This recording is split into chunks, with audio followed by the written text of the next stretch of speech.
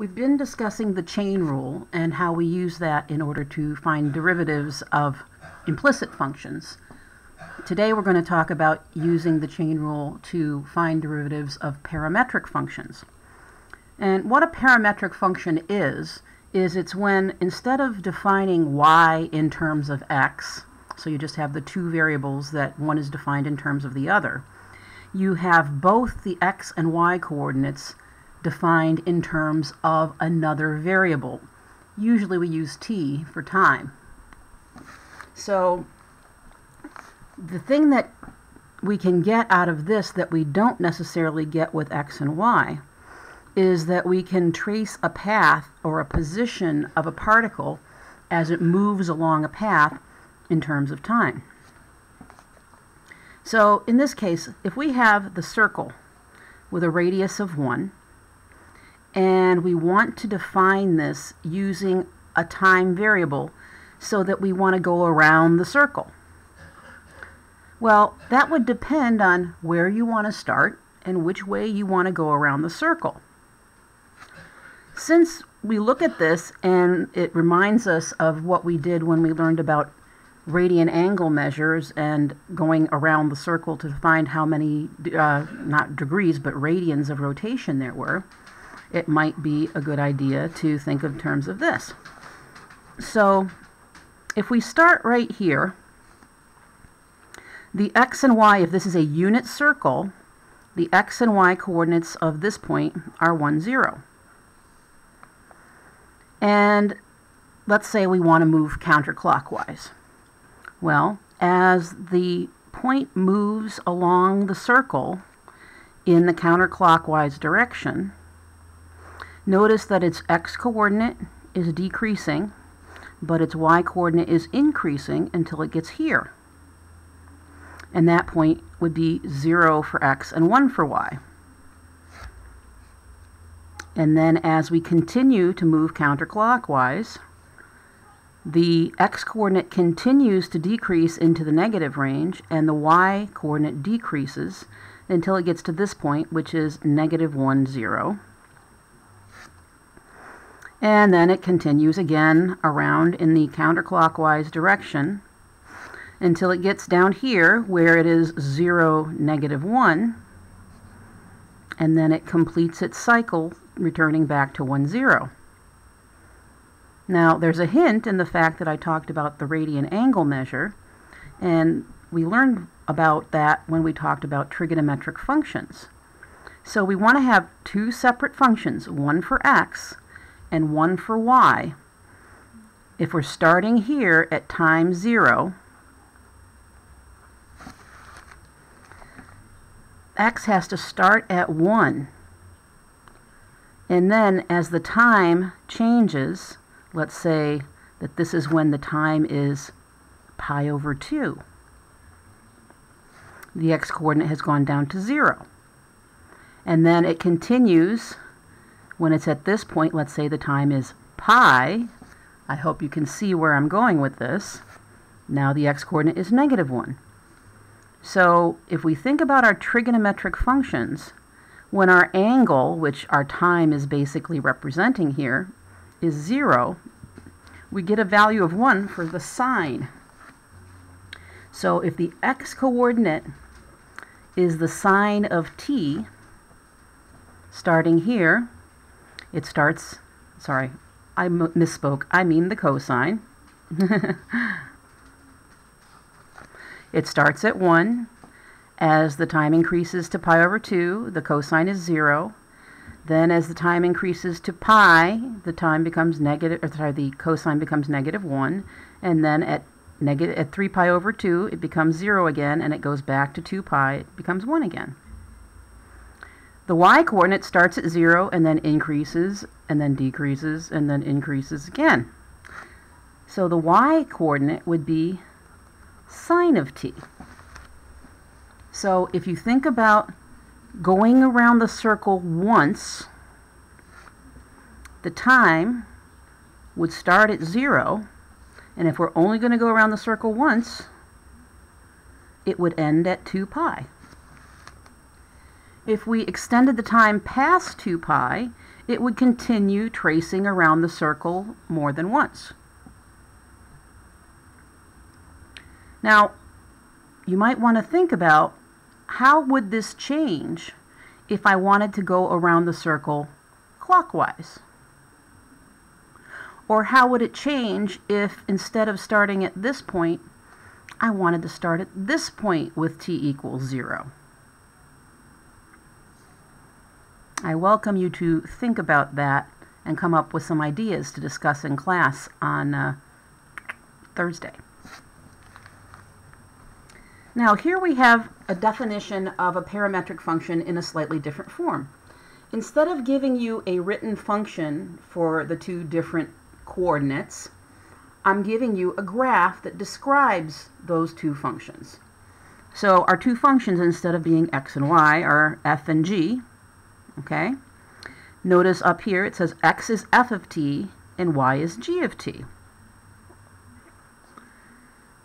Notice that when you have a linear section of the function, that means the coordinate is changing in a steady manner, because remember, linear functions have a constant slope, so that it's changing in a constant way.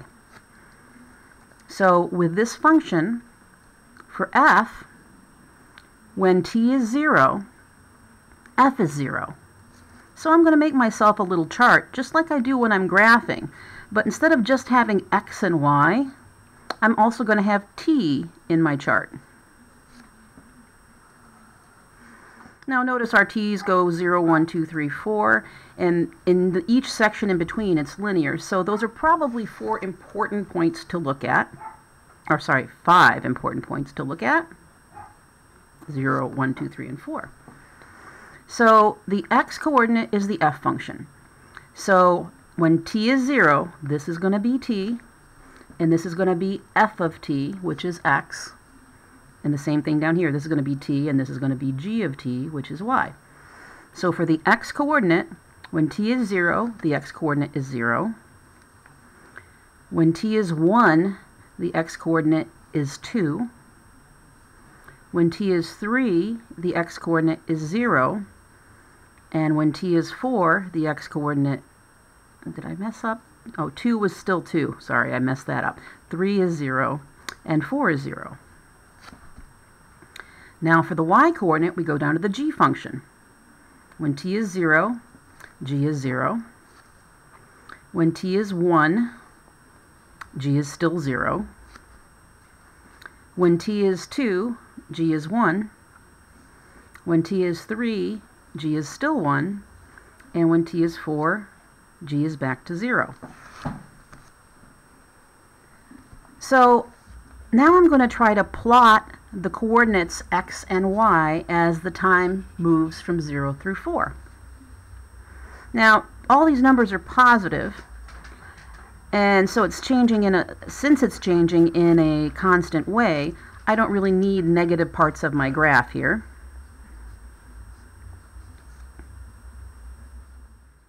And this time my coordinates are going to be x and y, because this is the coordinates of my point that is moving using the parameter t from here. So my x coordinate started at 0, and my y coordinate is 0. So 0, 0 is the location of the point at t equals 0. When t is 1, I'm at the point 2, 0. When t is 2, I'm at the point 2, 1.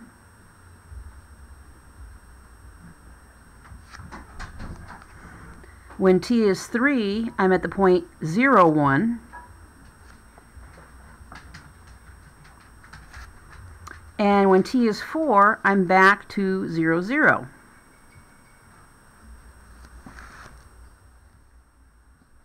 Now, looking at my x-coordinate, notice that the value of my x-coordinate increased steadily up to 2 when time was 1.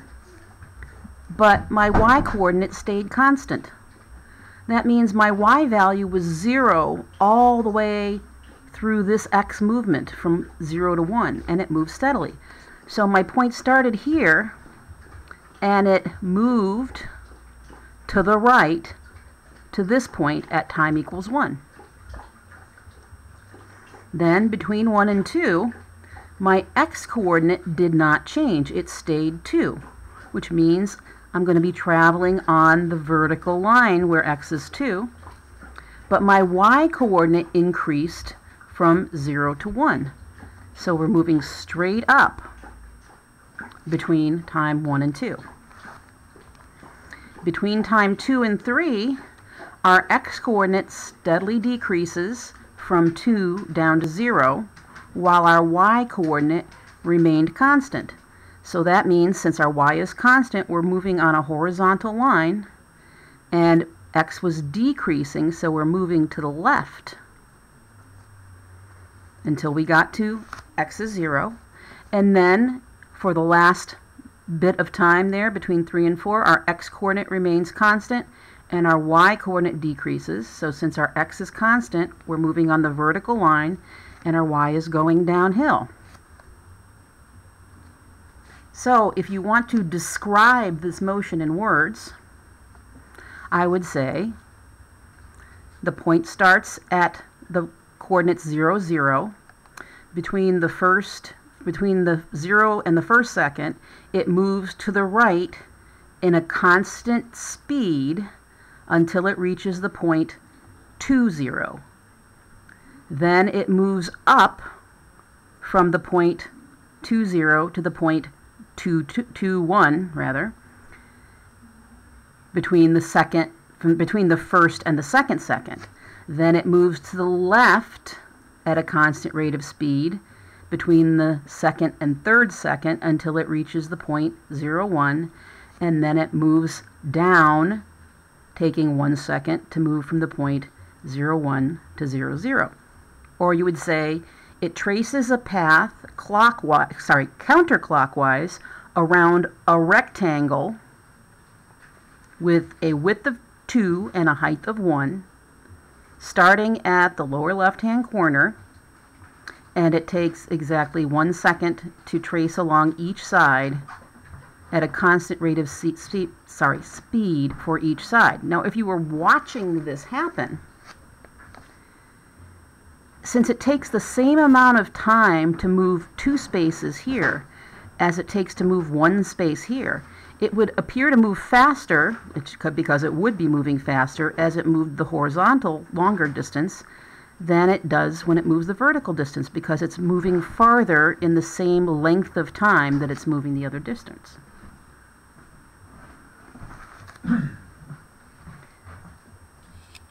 Now, if I go down to this problem here, and it says describe the motion of a particle with the given parametric equation. X is sine of 2t, and y is cosine of 2t. It's often helpful to make yourself a chart like this using values for t and then plugging them in to see what you get for x and y. When you see trigonometric functions, it's a good idea to use values for t that are going to give you nice round angles that are going to give you nice exact answers to make it easier to do. And I'll leave it to you to try to do that by hand. But I want to show you that you can actually see this on the calculator using a different setting than you're used to using. So first, just let me find my program here. I'm going to adjust my focus a little, hopefully, so it's clearer. Okay, so I'm going to get rid of this. I'm going to go into my y equals and clear out what's there. Now, because we're using parametric equations, the first thing we have to do is go to Mode, and I'm going to move this up a little so you can see some of the buttons at least. Notice right here in the fourth line, we have function, which is what we normally deal with, and then we have parametric. So you're used to seeing what the y list looks like when you have it on function, so I'm going to set it on parametric by using the arrows to move down there and hitting enter. And now if I go to the y equals list, notice that instead of having y1 equals, y2 equals, and so on, for each different color for the graph, we have an x1 of t and a y1 of t. So that our two coordinates, x and y, are going to be defined in terms of a third variable, t. So in the problem we were just looking at, it said sine of 2t. And notice when I hit the xt theta n button, it now uses t instead of x. And then I hit enter, and my y1 was cosine of 2t.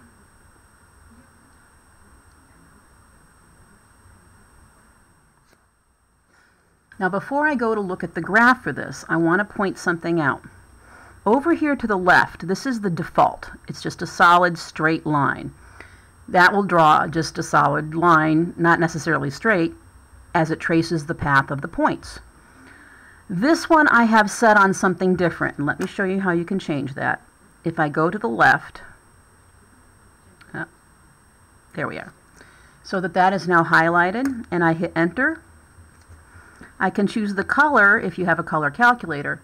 I can also choose the type of line, and let me just show you what's available there. This version traces a solid line, but it also has a moving dot that shows where it is at any point in time. That's the one we're going to want to use. This one just shows where it is at a point in time and doesn't show the path that it followed. This gives us a dotted line.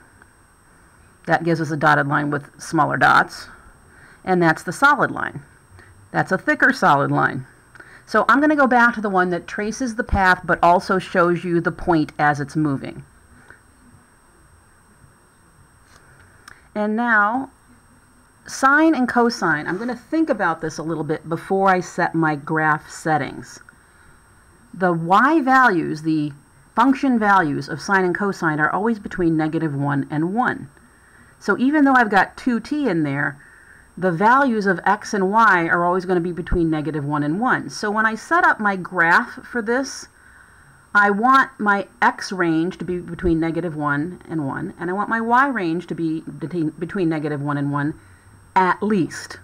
I can go further than that, and I might want to change it so that it looks like it's in proportion, square, because our graphs comes out rectangular even if we put the same dimensions on it. The 2t is going to affect what we're plugging into that. And if we think about the things we plug into sine and cosine in order to get all the possible values, I want my t to be able to go make my angle so that they at least include from 0 to 2 pi, possibly further. So since this is 2t, I would want my t values to go at least from 0 to pi. So if I go to Window to change my settings, notice now instead of just xmin and xmax and xstep and ymin and ymax and ystep, we also have the t values. So I want my t minimum, I'm going to just start out with 0 and pi. And you want to leave your t-step relatively small because it's going to be, the path is going to be pretty jagged if you make it too big. I'm going to leave it on the default setting there for now. And my x's, I'm going to go from -1 to 1 by 1s. And my y's, I'm going to go from -1 to 1 by 1s. And now I'm going to graph and watch what happens. You can barely see it. Oh, something strange happened. All right, what did I type wrong? It seems like I typed on something incorrectly here. I bet I know what's wrong. I bet I'm in degrees instead of radians, and yes, I am. So, yeah, we want to make sure we're set in radians before we do this. Sorry about that. So here we go. So that moved pretty quickly. It started at the top of the circle and whipped around once. Now, if I make my t-step smaller, it's going to move more slowly because it's going to change the t value at a different rate. So if I make my t value, let's say, instead of 0.13, let's make it 0.05.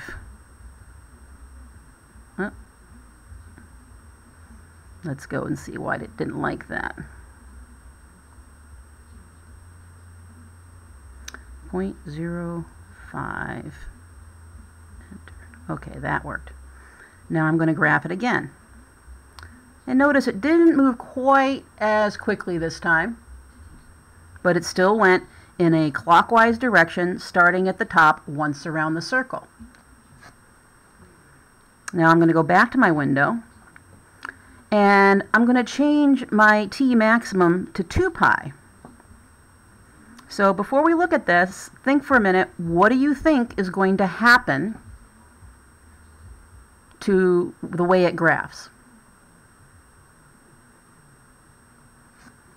So when I hit enter and graph, well, it looks like it's doing the same thing it did before. But notice now it's going around the circle again, because the angle didn't just go from 2 times 0 to 2 times pi. It went from 2 times 0 to 2 times 2 pi. So it went around the circle twice. So if I were going to describe, as it said here, the motion of the particle with that parametric equation, I would say that it traces the path of a unit circle centered at the origin from the top at 0, 1 clockwise around the circle. Since this didn't specify any certain range for t, I can't really say how many times around the circle that it went. So I'm going to write that out. Traces a unit circle starting at 0, 1 clockwise.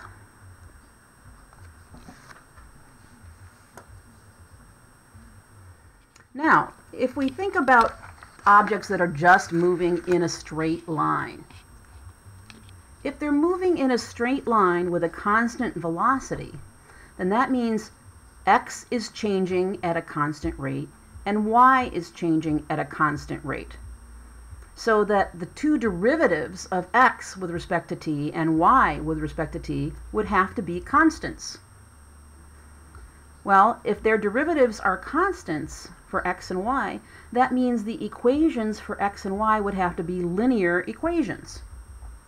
And when we have a linear equation, we think about its starting point, its y-intercept, so to speak, except we're not really thinking about y-intercepts right this time. We're thinking about when t is 0. And the slope, the rate of change.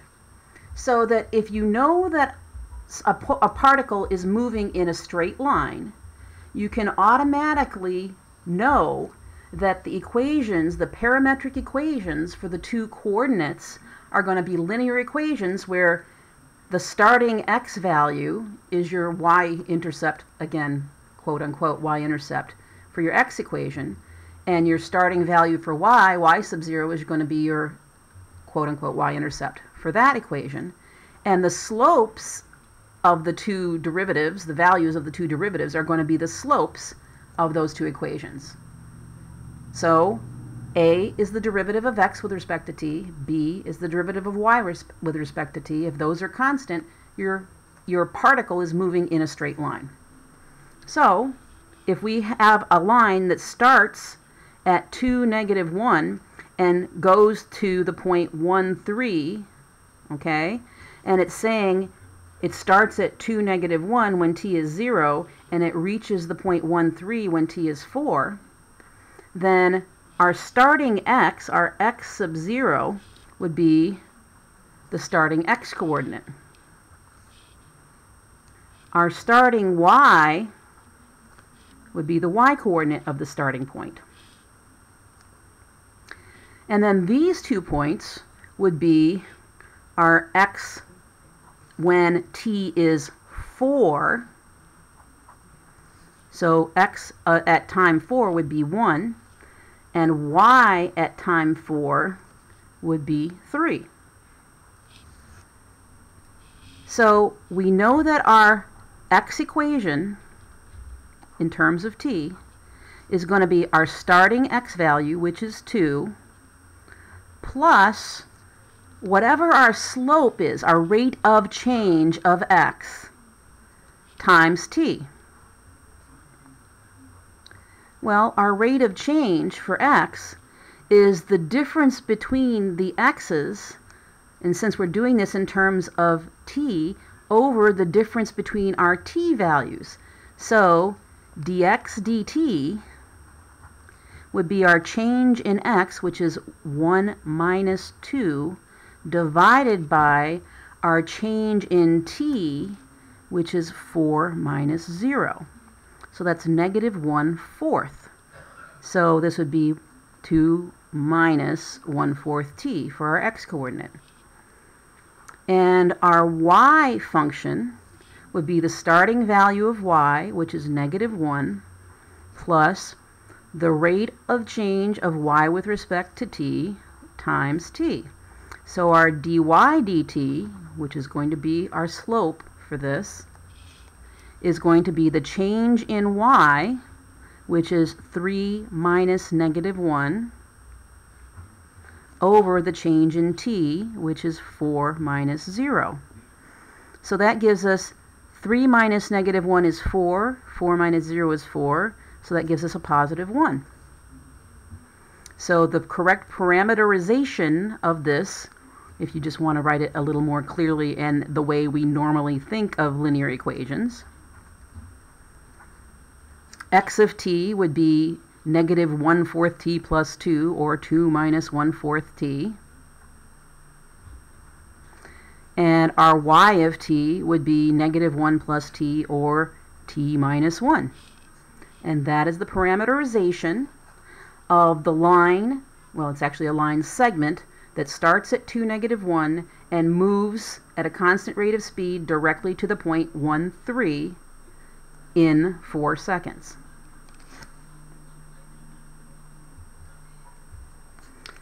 The next thing to consider is the speed. So remember, speed is also a rate of change, except we don't really pay attention to the direction. So if an object's moving along a line at a constant speed, then its speed at any moment in time is actually a combination of its horizontal speed, which would be dx dt, and its vertical speed, which would be dy dt. So if you think about this, here's our motion along this direction. If we break that down into vertical and horizontal movement, then the speed in the horizontal direction is dx dt, and the speed in the vertical direction is dy dt. So if we want the speed in the direction of its motion, notice we've got a right triangle here. So we simply use the Pythagorean theorem with the rates of change instead of with the lengths of the sides. So the speed in whatever direction the particle is moving, its instantaneous velocity, is the square root of the horizontal speed squared plus the vertical speed squared. It's just the Pythagorean theorem applied to the derivatives. And that's going to give you the instantaneous velocity of the particle in whichever direction it is. So if you're just looking at dx dt, that's its rate of change horizontally. If it's positive, it's going to the right. If it's negative, it's going to the left. If you're just looking at dy dt, that's the rate of change vertically. If it's positive, it's moving up. If it's negative, it's moving down.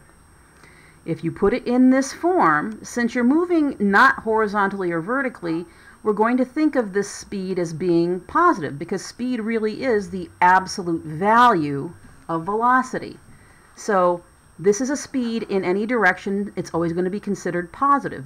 So when we take the square root, we don't have to put plus or minus. Okay, so finally, let's take a look at another example that gets a bit more complicated. A particle is moving in the plane with x equal to t cubed minus 3t and y equal to t squared minus 2t. Now clearly these are not linear equations, so that means this particle is not moving in a straight line. But it says at what times is the particle stopped? Well, if the particle is not moving, what is its speed horizontally and what is its speed vertically?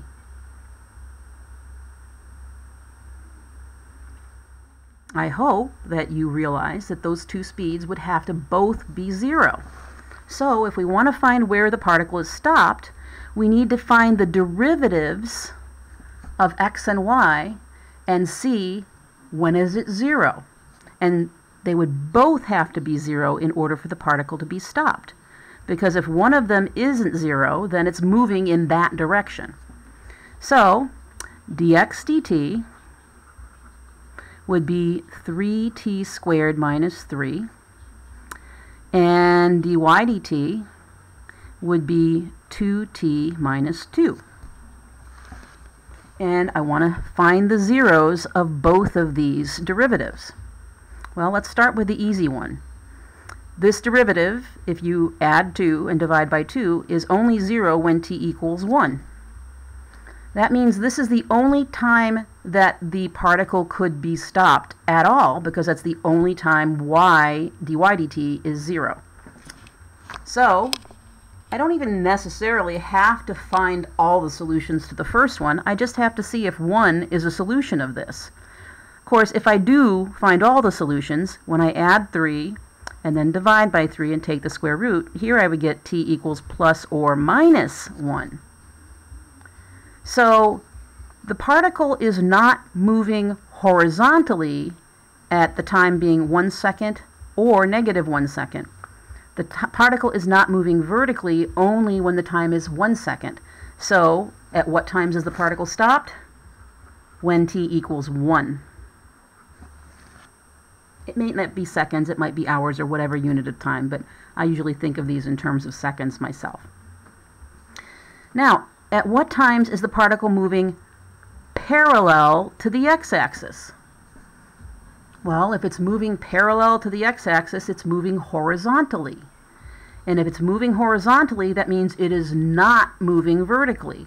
So that would be when dy dt equals 0. And we just figured out that only happens when t equals 1. At what times is the particle moving parallel to the y-axis? Well, that means it would be moving vertically. And if it's moving vertically, that means it is not moving horizontally. So that would be when dx dt equals 0. So that would be when t equals plus or minus 1. Now, when t equals 1, it's not moving at all. So it's actually not moving parallel to the x-axis then, because it was stopped.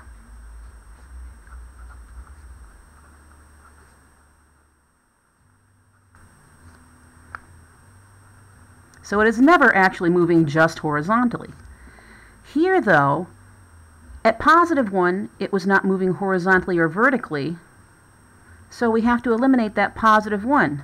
So it's only when t equals 1, sorry, negative 1, is when it's moving parallel to the y-axis. Now, if we want to find its speed at time t, remember that's the square root of dx dt squared, which is 3t squared minus 3, the quantity squared, plus dy dt squared, which is 2t minus 2, the quantity squared. So we can multiply this out and see if we can simplify it. If I square 3t squared minus 3, I get 9t to the 4th minus 18t squared plus 9. And if we square 2t minus 2, we get plus 4t squared minus 8t plus 4. So combining like terms, we get the square root of 9t to the 4th minus 18 plus 4 gives us minus 14t squared minus 18, sorry, 8t rather, and plus 13. So this would be the speed of the particle at any given time t. Last problem we're going to look at. We've talked about finding the equation of tangent lines to a curve in our normal standard y equals something in terms of x form.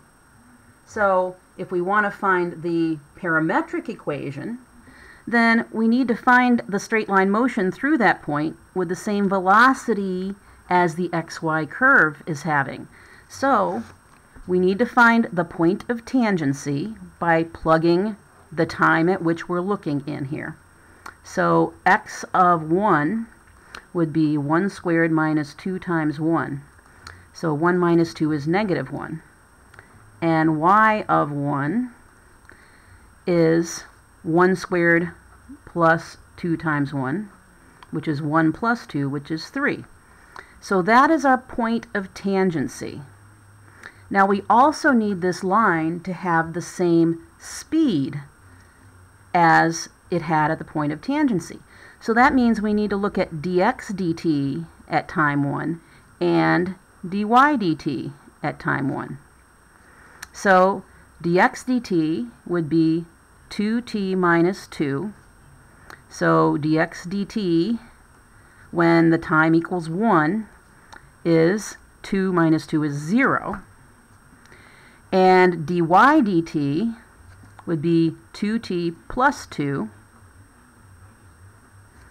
So that means dy dt evaluated when t is 1, not 0, is 2 plus 2, which is 4.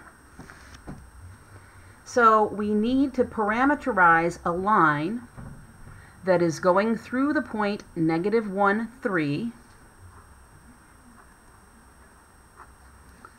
and its horizontal motion is 0, so it's not moving horizontally, and its vertical motion speed is 4. So if it's not moving horizontally and it's only moving vertically, that means it is a vertical line. So the equation of a vertical line is x equals the x-coordinate of the point, negative 1. And that would be the equation of the tangent line. If we try to parameterize this, remember, since it's moving at a vertical rate of 4, that means as time changes from 0 to 1, then the y value is changing by 4 units. Well, our y value was 3, so it's going from 3 to 7 in that period of time. So this is our starting point, negative 1, 3. Our ending point, our x-coordinate, is not going to change, so that's negative 1. And our y-coordinate is going to be 7.